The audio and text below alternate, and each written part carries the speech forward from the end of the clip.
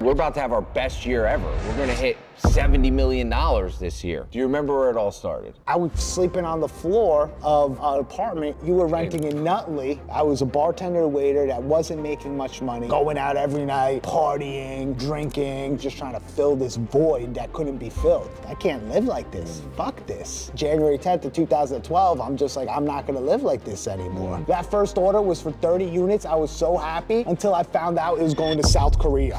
Most people are so scared to make any moves and never take any action instead of just going all in, taking the risk and figuring it out afterwards. We're in this 50,000 square foot facility with all these products and all of our employees just left, a full-fledged operation doing tens of millions of dollars a year in sales and shipping millions of orders. Do you remember where it all started? Yeah, it was a tiny, tiny space. I was in my mother's womb looking to scale. You know, I had money on my mind.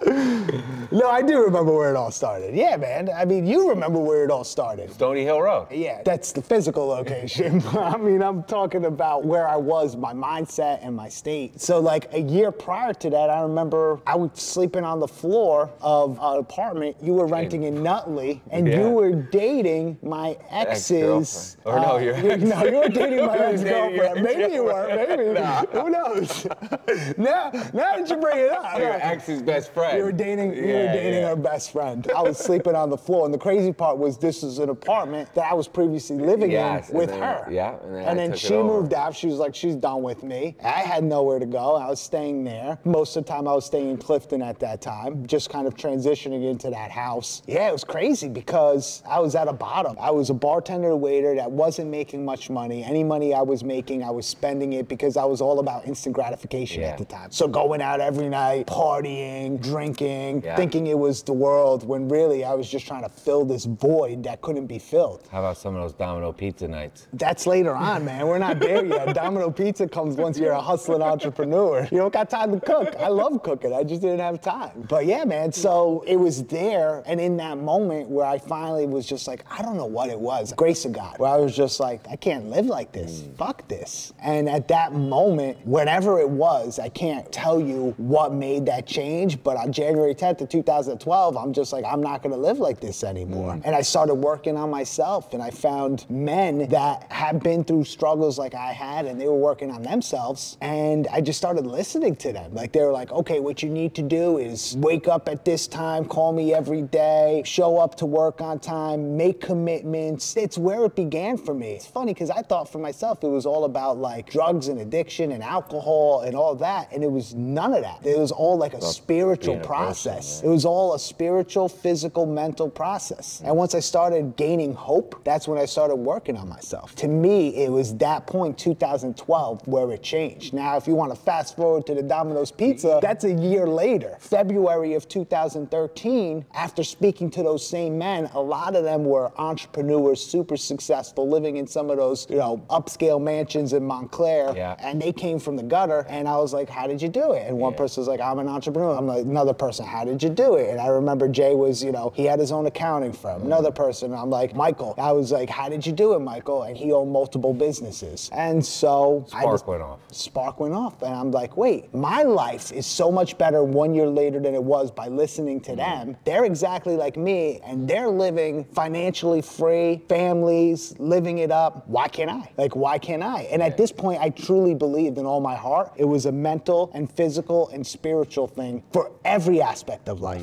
Like, if I'm convicted to it in a good way, I'm moving up. If I'm convicted to something in a bad way, shit's hitting the fan. It's almost like you can manifest your own destiny. 100% you can. With your thought process. 100% you can. 100%. We understand now the leading up to the idea of starting the business. Now it's like, all right, you got to start the business. The fear involved with the investment, the time. I know at the time we were spending a lot of time together, and you were working as a waiter, late nights. You know, so what was that like? Balls to the wall, man. I had $3,000, called my mom, asked if I could borrow $2,000. She's like, for what? I was like, well, I want to start this business. I think it's an opportunity. opportunity. Mom Dukes, ride or die, you know, didn't even question it. She's like, I'll give you 5. Wow. So just like that, $8,000. I heard there was an opportunity for my aunt. People were buying products at Costco and reselling them. I went into Costco with $8,000. I spent probably 3 of those 8 on that first run. Bought 2 of everything from Costco. I didn't go onto YouTube. I didn't do any research. I opened up an Amazon account, and the next day I bought 2 of everything. Started listing it, following the guidelines provided, started listing it, and nothing was selling. And my first sale finally came through, maybe 4 or 5 days. It was Welch's Fruit Snacks, an 80 count. And because I didn't know what I was doing, because I just was like, go-getter, I was like, you know what? Things got to change. And the best way for me to do it, for me at that moment, take action. Because I'm going to get stuck in analysis paralysis and wait a year. So if I fuck it up a little bit, so be it. I'll learn through the process. I fucked it up a little bit. That first order was for 30 units. I was so happy until I found out it was going to South Korea, FBM. I had to cancel that order. Yeah, of course. I mean, the shipping would be ridiculous. I looked it up. I looked it up. I was like, oh, okay. It was like $400 to ship to make $10 profit altogether, right? Or whatever it was. I was going to lose $300, $400. So I was so excited about that. But you know what? It gave me hope. I was like, okay, so this thing works. People are selling. I just had an order, and I just had to adjust. I had to learn. I had to learn to change my logistics from global to just domestic only. I started to learn. But I mean, I dove in, man. I dove in because I know me. And if I start taking action, it forces me to learn. And I became convicted to it, and I became addicted to it. It was like every day I wanted to learn more. And the only thing I did was Domino's pizza, smoke cigarettes, you know, and Amazon. Focus on the Amazon. That's it. I mean, literally, go to bed at midnight, wake up 6 a.m., repeat the process, rinse, wash, and repeat, except for Tuesdays and Wednesdays and half of the day Thursday where I had my daughter. And even then, I'd still be doing Amazon stuff. Maybe I'd throw her in front of the TV for a little bit or send her to preschool, and that was it. See, I think something interesting that you brought up, and I've known you now for 20-something years, this is something that most people aren't willing to do, and it's what you did, and you took a risk, and you took some money you had, obviously not all of it, but 40% of the available funds you had, and you said, you know what, I'm just going to invest in this company and figure it out afterwards. Most people are so scared to make any moves that they'll just have that balance sitting in their bank account collecting, you know, 0.001% interest rate and never take any action instead of just going all in, taking the risk and figuring it out afterwards. Now that you took that risk, the business started to grow. You built the business out of your uncle's basement. And when did you decide to like, all right, I need to level up here. The business is growing. I need access to more inventory. I need maybe a new space. When did that thought process hit you? So first of all, you know that if you want something, you need to take action. Thinking about something, wishing, it'll never happen. You need to take action, first and foremost. And for me, I mean, even with the $3,000 spent, quickly in the next 2 weeks, I'm gonna show you how quickly this thing escalated for me, because now I was entrenched. As soon as those first sales came in from South Korea, then a couple came in domestically once I made that change, I was all in. I took the $5,000 I had remaining, all of my money, and I went and spent it between Costco's and BJ's, and then I quit my job, all in the same week. But I had a chess move ready. I just didn't know if it was gonna work. It was a risk. I'm living at an investment home of my aunt and uncles, and I had a plan. And the plan was, I'm gonna grow this business out of their basement. I don't have any money to pay rent or utility, but I can go get another job, or I can ask my aunt if she wants to be a partner.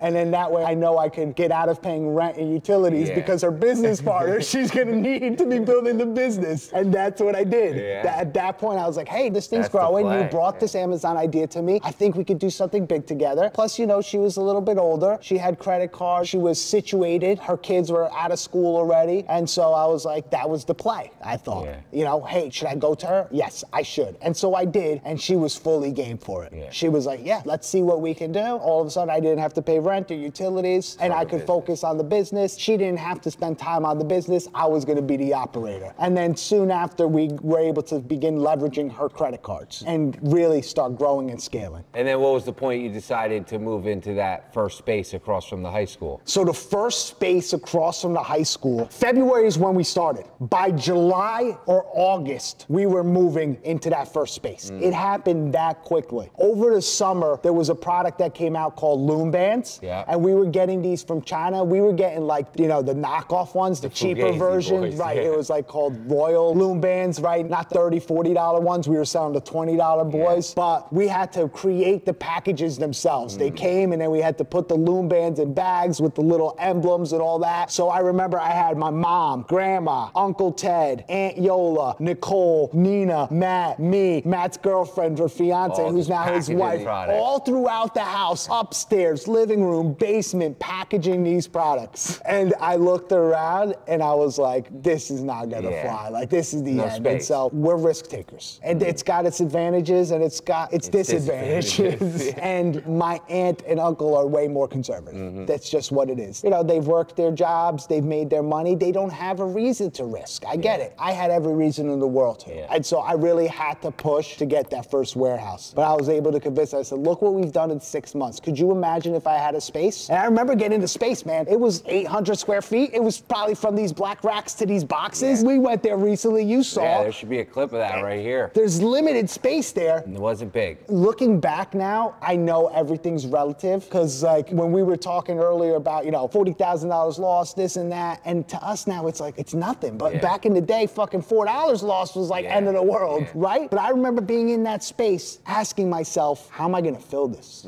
Did I make a mistake? You know, I had all these fears. And the thing is, if you're someone that has a fear, like, good, that means you're human. But now the next step is to move through it. Because if once again you don't take action, my biggest fear nowadays is if I were to never have taken that. Imagine where I would have been if I never fucking just said, let me go for it. I don't. Balls to the wall, I'd be a fucking shoe salesman. Nothing wrong with shoe salesmen, but it's just not in your line. No, I'd be an UGG shoe salesman, the worst kind of shoe salesman. All right, so you get in this space, start scaling. I know there was a thing where they knocked down the wall and you got some additional space. Dude, that's God's grace. Yeah. That's God's grace. So we're in this space. We have, you know, rest in peace, Vinny, first employee. I hire him. We have 40 boxes of mac and cheese. He comes in on day one. I hired him like first week I'm in the space because I want to concentrate on sourcing. I already knew, hey, we can leverage people to prep the products and to also drive. Vinny had a license. Remember, this first warehouse, I didn't have a license. I just remembered. I didn't have a license for the first 2.5 years of the business because of things I previously did. You know, kids at home, stop when the cop says stop. When he said stop the car, don't keep going. So Vinny now, you got him driving around doing pickups, labeling some inventory. He's doing pickups. We're also still doing a little retail arbitrage, but now Vinny's going with me and we're going in this tiny little box truck that we got. We purchased this used, beat up box truck and that's where we're starting. But quickly it starts filling up. And by that same holiday season, fully packed to the brim. Now we got Greg there, second employee, but he was with us for 7, 8 years, right? Became the manager at one point. We had this other kid there, don't remember his name, and then this mom and daughter who are all picking, packing, prepping the products in this tiny space. And I'm like, there's no room left. We have shipments coming in. I have nowhere to put it. What should I do? Mind you, this place was so small, it didn't have a bathroom in it, right? I used to have to walk around the building to another building to use the toilet. And all of a sudden, as I'm having this thought about what to do, who shows up? The town. The town shows up. They're inspecting the building. They're just their annual inspection. The inspector says to me, hey, I see the offices, see the warehouse, everything looks straight. Where's your bathroom? And I go, oh, it's around in the other building. He goes, you don't have direct access to a bathroom? I go, I do. It's around the other building. Like, you know, I had no idea. He's like, no, that's not allowed. I'm like, I thought I got the landlord in trouble. Landlord came to me the next day. I thought I'm getting kicked out because I don't know anything about business yet, right? I'm just like, oh, I fucked up. I snitched. I thought I was getting kicked out. Here we are in November. I'm like, all these products, he's gonna kick me out. He's like, Sebastian, I need to put a hole through this wall right here. On the other side was a freight company. They were just in and out where they would use it as a transdock. So, you know, pallets come in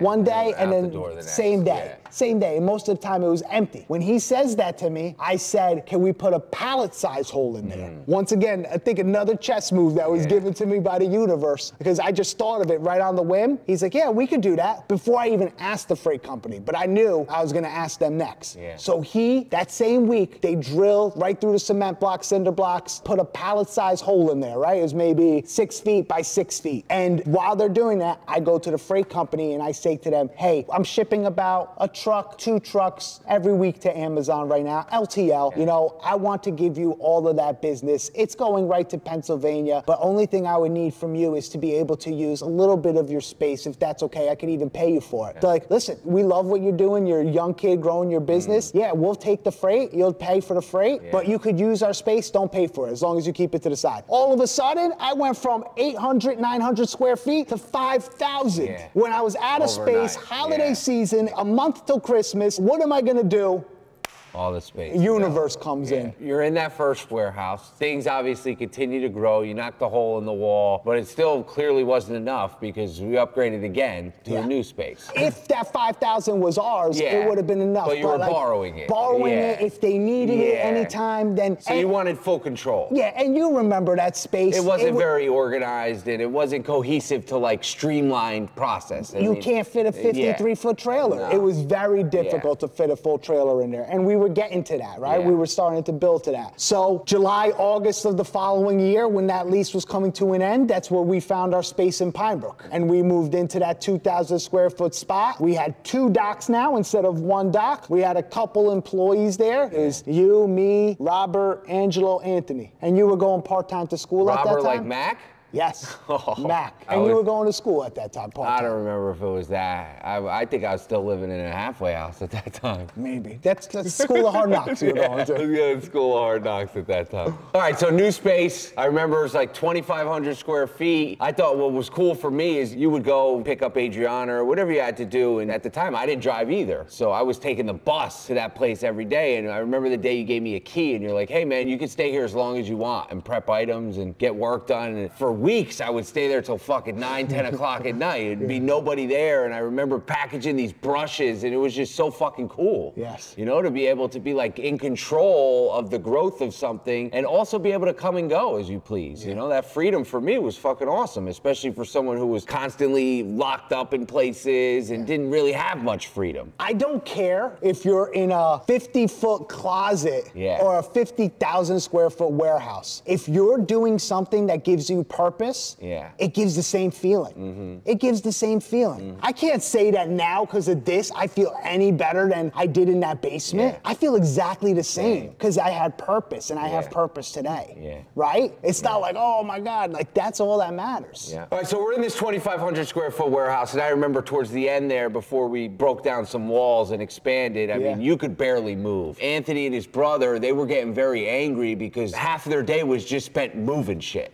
Right? Pallet jack coming down, hey, we need that pallet up there, and in front of it's 4 other pallets, and there's no room to move those 4 pallets, so now they're picking them up, stacking them on other pallets, and then you need the pallet below the pallet you just stack something on top of, and they were getting very frustrated, like, this is crazy. The thing is, you and I, at least I can speak for myself, no, you too, you can speak for me, we didn't know how to run a business. No, we didn't know shit. We barely even knew how to run our lives, Only thing we were really good at was hard work. We could fucking work the shit out of anyone else. I could be a fucking racehorse. Especially if you give me purpose. And I think that's where we thrive. But so much inefficiency at that point. So the next aha moment was really when you went to the landlord and asked if he had additional space. And what happened there? Same thing happened in the last space. He put a pallet-sized hole in and gave us an additional 5,000, 4,000, 4 to 5,000 space. And an additional dock, man. Additional dock. So now all of a sudden we had 3 docks, 6,000 to 7,000 square feet, and we were putting up racks, and I mean, we were starting to build a business. And at this point, we had an operation flow. We didn't understand production lines and prep, but me and you started building our systems like, okay, we find the product on Amazon, we print the stickers, we place the labels on a desk, and people would come and people would come, clipboards later, that's advanced, bro. That's true, they would just come in and grab a label and then pick which product they wanted. We would write down on the top label and on the back of it what it was and how many. It'd be like, you know, baking soda, 60 units, right? And they would pick what they wanted and then they would go do it. There was no time check, nothing. And they liked that too. They had the freedom of being able to do what they wanted. And there were some people that really thrived in that. Some people that were crushing it in production while others took advantage of it. Do you remember the baking soda story? What's the baking soda story? Us, when we realized, when we read the Amazon guidelines and we found out we could double stack. Yeah, I remember double stacking. We would get, what, 56 pallets in a truckload? Yeah. Right? 28 times 2? Yeah, we would get 56 pallets in a truck. Of baking soda. Of baking soda. Yes. They were 10-pound bags. And we were ordering truckloads from Costco. Yes. And we loaded them all up. Me and you, I remember we were so happy. We're like, we're going to save so much money on shipping. We're putting 56 pallets in this truck. And the truck was like 50,000 pounds. Our driver showed up. He's like, this is almost 100,000 GMV. I'm like, what's GMV? I don't know any of this, or GWV, whatever it is, gross weight vehicle, right? I'm like, I had no idea. He's like, dude, guys, this can't be over 50,000 or 40,000, whatever it was. We were double, 2.5 times over that. But he still took it. He still took it. He's like, if I get fined, I'm giving it to you guys. In this second space now, we got 7,000 square feet. We kind of got some structure of how the workflow is, right? The products come in, they go to one region, then they're prepped, and then they go to a shipping area. But there was really no infrastructure as far as like systems and SOPs. No, I mean, do you remember the departments, the different production areas? It was just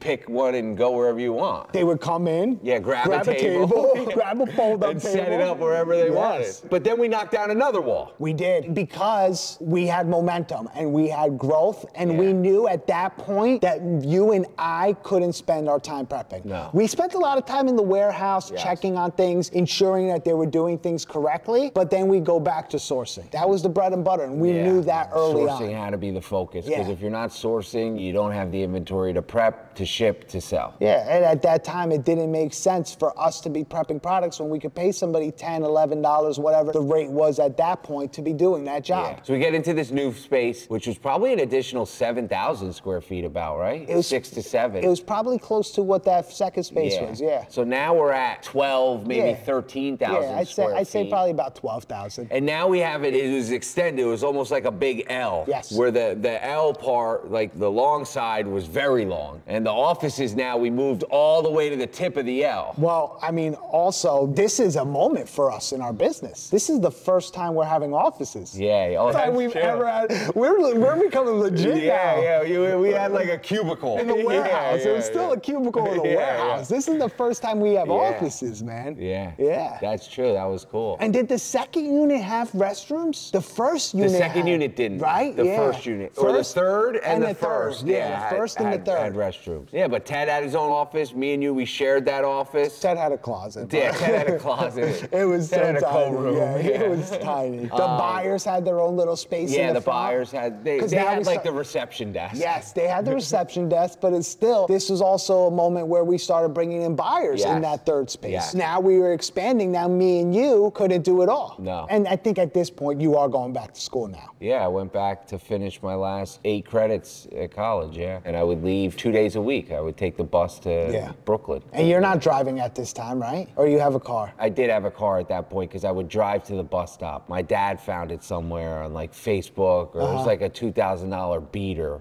But it was perfect. Yeah. It's got you from point A to point B. I think it was like a Buick or something. Point A to point B, that's all you need. The felt on the ceiling was like coming down, so it like hit my head. Oh yeah? But, I mean, it got me, man. It's all that matters. I was just grateful to have a car. You know? I didn't have a car or a license for years. Yeah, I mean, grew the business without a license. That's why I say there's no excuses. No excuses. There's people who have excuses, and then there's people who make it happen. And the people who make it happen, if you're one of those people, you're going to succeed. Yeah. But if you're one of those people that are going to say, oh, Amazon's too saturated. Oh, TikTok's the new thing. I'm going to stay away from Amazon. Oh, people aren't really making money. Oh, it's too difficult. I'm too late. Like, no, people are going to be making money 10 years from now, 100 years from now, 1,000 years from now. And people are going to also have excuses. So it's up to you to make that decision. Guy just commented on one of our Instagram posts today. He said, but you're not going to make any money because of the fees and the shipping. And it's like, I look at his profile, he owns a photography business. So it's like,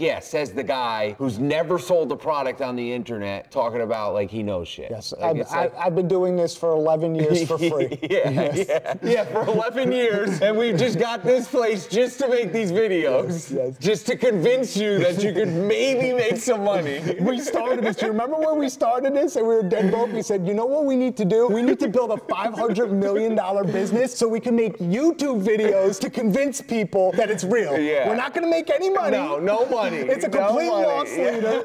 Just to convince people this shit is real. and then we need to make enough money off those videos and the content we produce to pay for everything. Yes, that's where we're gonna pay for ourselves. That's where we're gonna actually make money. Once Google sponsors us. Yeah, it's all right, man. That's just how people are, right? You're gonna have those people that are gonna be filled with excuses. And also, whoever that guy is, at the end of the day, there's a lot of bullshit on the internet. Yeah. There's a lot of misinformation. Yeah. Which I was just thinking about it when I was having a conversation with Grant earlier. I was thinking about that actually is a good thing, because I feel like the new generation, they're more questioning things, they're more prone to kind of looking at things. What social media has done, at first it came out, everyone was out there with the cars, and if you saw a car, you were a billionaire.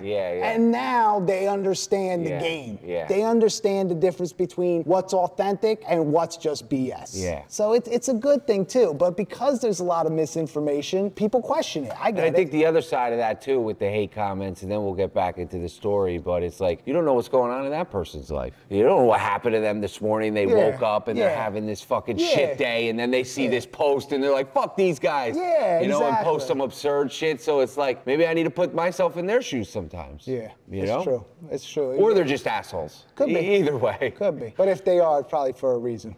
Like you said. We're in warehouse essentially 2, 3, and 4, which combined into one giant warehouse. We start building some basic SOPs, nothing really critical that's going to allow massive growth. We started implementing some prep stations, right? It had some guidelines of how the employees should navigate within those prep stations. It was no longer like grab a table, pick a corner, and rock and go. At that point, we implemented like a carrying case for our FN SKUs, little tubes that we'd put them in. Little bins for all of our labels. But you know what's the coolest part about this whole process at this point? There's a couple things. One of those things is at this point, I realize I'm a leader to these people. Like, they're coming to me, asking me questions, asking for solutions. And then another point was, I'll never forget, when I started to have to put them on payroll because we started building out our team, and I'm signing checks for people.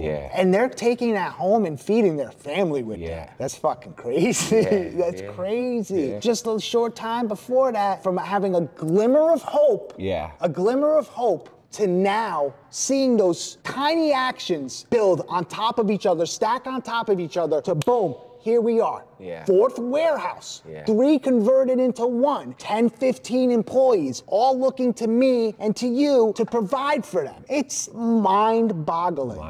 It's mind-boggling. And that feeling of gratitude, that feeling of confidence, because I lost confidence for a long time, man. I lost confidence. I remember having to go to this outpatient program, part of this government rehabilitation thing, when I lost my license, and then wanting to put me on medication. And I'll never forget, she's like, I said, why do you think I require this medication? I don't think I'm crazy. She goes, no, but you're depressed. And I said to her, she was like maybe 25 at this time, she's probably mid-30s. I'm like, how would you feel if you blew up the relationship with your daughter's mother?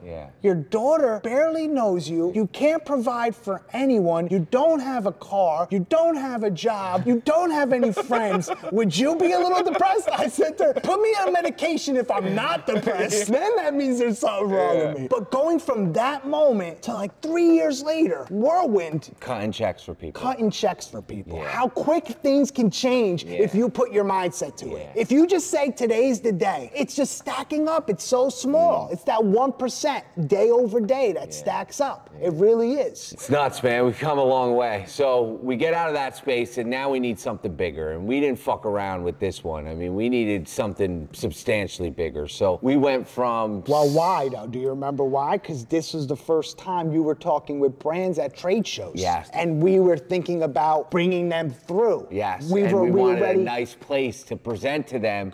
So it's like, hey, check out our beautiful spot. This is where we'll store your inventory, prep your inventory, make sure it's protected, and ship it to customers. That's right. I forgot about that. So we started partnering with some brands, and we had our first couple brands come through at that 3 location. At that 3 location, which was like, after they saw it, they ran away. Everyone wouldn't pick up the calls after that. So for the next one, we went all out. I mean, what was it, 30,000? Or was it 25? I think it was like 25. It was 22, 25, I don't recall. So 22, 25,000 square feet. But the cool thing about this place was, it was beautiful. I mean, you could eat off the floors when we moved in. We redesigned the whole upstairs to build out the offices, and we knocked down the the office is downstairs. Yeah, that's true. It was all like cubicles. Yeah, and it was offices. Yeah. And we had them knock down the sheetrock walls. Yeah. And we put in production stations down there. And this is where we really started building momentum. And systems. And systems. Like true systems. True Do you remember systems. me and you going in there and measuring everything? Oh. Because we learned from our mentors, and how important is it for you to learn from other people? Like if we didn't learn the things that we learned from Ernie, if we didn't learn the things that we learned from that distribution company, what were they called? They were the food distributors for like half the schools in New York City. Driscoll. Yeah. Driscoll. But I mean, if we didn't learn the things that we did from these people, like where would we be? Yeah. It's so important to drop your pride, humble yourself, and just say, I don't know. Yeah. Soak it up like a sponge, too. Yeah. So I remember we moved into that space. We didn't know what we were doing, or we thought we did until we met people who really knew what they were doing. And they were like, shit, we gotta thought fix we this knew what we were doing. And that's the thing why it's so important to learn from others. Because we were convinced. And who could tell us different? Month over month, our business was growing. But once we saw how the big players played, that's when we were like, we gotta move in this space, we gotta get brands, and we gotta build out our systems. So we opened a lot of brand direct accounts in that space. We ended up putting together some pretty serious systems because we were able to grow the business from, we probably moved in doing 2-ish million a month. Were we there when we hit our first 7 million? Nah, we were here when we hit our first 7, but we definitely hit a $6 million month in that space, which is crazy. For me, you were helping build out the systems, and I remember I was working on the automation, bringing in our first developers in-house. Yeah, building out the software. Yeah, building out the software. Which was a fucking revolutionary game changer. Yeah. Revolutionary. And now that's what you spend most of your time doing, which is why we have this today and why we have probably one of the most efficient third-party FBA companies, I think, in the space, you know, except for maybe the Patterns out there and some of these guys who have billions of dollars and have automations like out the ass, you know. But for a business that's bootstrapped like us, without any equity stakeholders, I don't think anyone's comparing. So we built out the infrastructure. We hired a massive team. At that point, we had probably upwards of 45 employees. I remember some of those Christmas parties. More, right? Yeah, especially when COVID hit, we had 60 employees in that place. And they would change every week. Yeah. Because there's so many temps coming in and out. And me and you were there every day. Every day. While the world took off of work, we worked 7 days a week, 14, 15-hour days for 18 months straight. Minimum, yeah. Minimum. It's a double-edged sword, though, because it's a terrible thing to happen to the world, but I mean, for all e-commerce businesses, if you had the infrastructure to get access to products, your business 3 to 4x in a short period of time, which is unheard of. Yes. And then it didn't decline after that. It continued. That's what happened to us. And because it continued, we needed where we are right now. Yeah, 50,000 square feet. I'll never forget. I mean, when the world was going through COVID, I mean, how cool of a feeling was it to know that you were providing? Yeah, it was cool. We were a solution. Yeah. Like, it motivated me to put in those days, 7 days a week. Yeah. We're 5-6 years into this, and we're back to doing 7 days a week, 15, 16 hours, like you said. But once again, back to the purpose.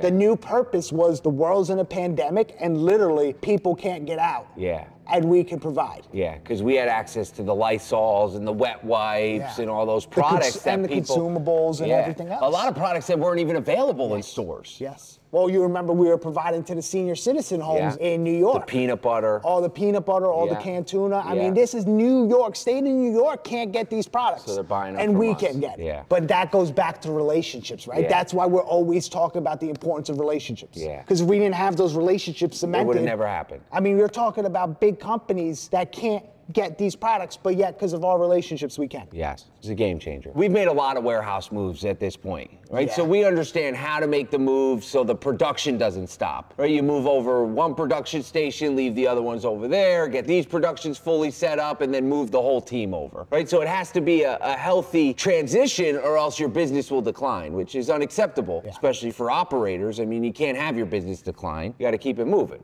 But like, do you see the shift that happened from the last move to this move? Oh, this one was so much more seamless. Because we didn't do anything. I think I was in California, actually. It was so much easier. I don't remember it. That's because I wasn't here. You were. Delegation, dude. Yeah. Delegation. Yeah, we were. That's true. I don't think I moved. Other than my office, I don't think I moved We were anything. in Anaheim. Yeah. We weren't here. Yeah. But now we've built out the teams so well. We had the director of operations and the warehouse warehouse manager handle it all for us. Yes. And although we were coming here and helping them map out how it's going to be laid out, we weren't the ones laying it out. And even the mapping out, they did a lot, Yeah, they man. did. Yeah, Brian and Lewis, man. They measured this all out, everything. That's true. Yeah. That's true. They Brian set and up Lewis all are of the this. next level. Yeah. They did better job on this than we did in the last space. Talk about evolution. Like, that's what you want. And a lot of people are scared to bring on a team because they don't think they could do as good as them. But you just said it. We've brought on people that are now doing better jobs than we can do ourselves. No, you need to. Yeah. If you want to scale, you need to, A, learn from others, and then B, be willing to give up the throne. As a leader, you can pass the baton. Yes. This isn't something where you just got to hold on to it. Yes. You need to be willing to do that. Yeah. So now in this space, we've obviously been crushing. In the past year, we've onboarded 30 plus brand direct relationships. Crazy. Brand exclusives, man, all day. Yeah, brand exclusives. And still a large percentage, 80% of our business is wholesale. Yeah. I mean, that's the bread and butter that drives a lot of the cash. It's amazing. I mean, we're not going to scale back from wholesale, you know, but we're going to continue to scale into brand exclusives. 100%. But I mean, wholesale still fucking works. All that jibber jabber you hear on the internet, it's, oh, Amazon FBA is dead. It's like, the shit ain't dead. You're just not doing it right. It's the same people, man. You can make excuses, blame others, or you could take full accountability. And the thing is, I think we got in a point of our life I'm so grateful for because I was forced to take full accountability. Yes. I was left in a place where I had no one else to blame. Nobody, yeah.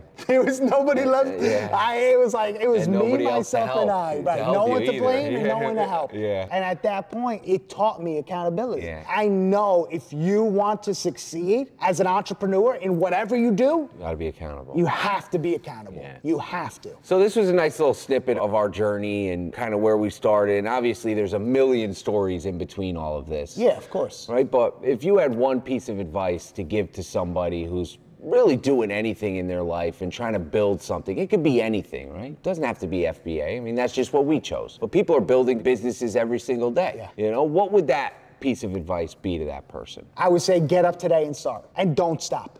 Don't stop. It's just that simple. Don't stop. I've never heard of a toddler trying to learn and quitting. Well, they don't. They just keep walking because they're going to learn how to do it. Yeah, they're going to learn how to walk. Yeah, or ride a bike, or whatever read, or write. Whatever it is. Yeah. Are they going to get discouraged? Are they going to cry? Are they going to fall? Yes. But that's it. I mean, the formula is that simple. But people get in here and then they don't. And I've done it myself for too long. But this time I said enough is enough. I started walking. I fell a lot of times. I tripped, scraped my knees, but I kept going. And we're still going, right? Yeah. So, I mean, that's what I take out of the last 10 years. That would be my advice for somebody. Just go. Today's the day. Stop with the excuses. Not, oh, I got to meet it. Just start. Just fucking start. So it's going to separate the success from Yeah. the people who do mediocre shit. Yeah, and just I know- start and don't stop. Yeah. I mean, that's what I give. What advice do you have for somebody that's getting started? Organization. I mean, you got to be organized in your day-to-day. Initially, it's very challenging to do that. But once I started getting more tasks built up on top of more tasks, what might not happen for the first couple months. Might be a year in that you may experience that. So this is more geared towards the person who's already operating. You got to be organized. And for me, the way I do that is Google Calendar, man. I have, my whole day is structured. From the minute I wake up until the minute I go to sleep, everything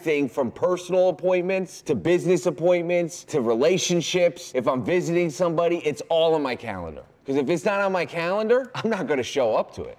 I got too much going on up here and in the day-to-day to remember every single thing that needs to be done. So I need a physical reminder in my pocket that says, hey, you have this in 10 minutes. You have this tomorrow. So we've been building this for 10, 11 years now, 50,000 square foot warehouse. And you know, we're so busy that I don't even have time to ask you, what's your next goal for the business? Yeah. So, and we've talked about this briefly in the past. It was originally $100 million.